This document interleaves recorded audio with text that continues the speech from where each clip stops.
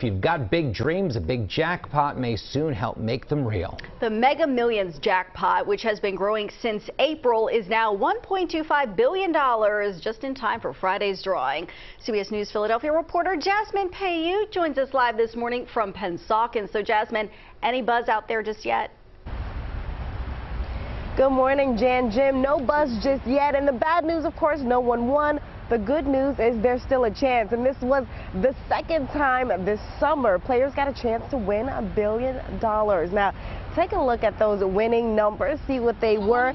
8, 24, 30, 45, 61 with a mega ball of 12. Now, that jackpot has been growing since it was last won in April. And 30 drawings have been held since then, with no tickets matching all of the numbers. Now, the cash option for the new jackpot is, guess what, $625 million. And that option for Tuesday night's jackpot was estimated at around $550 million. We asked some players what they would do if they beat the odds and took home.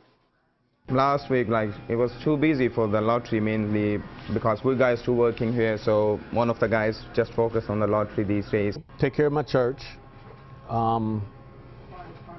Family, invest. Not even my nieces or nephews. I make sure they all go to college, wherever you want to go. Where you want to go? You want to go to Harvard? Get ahead.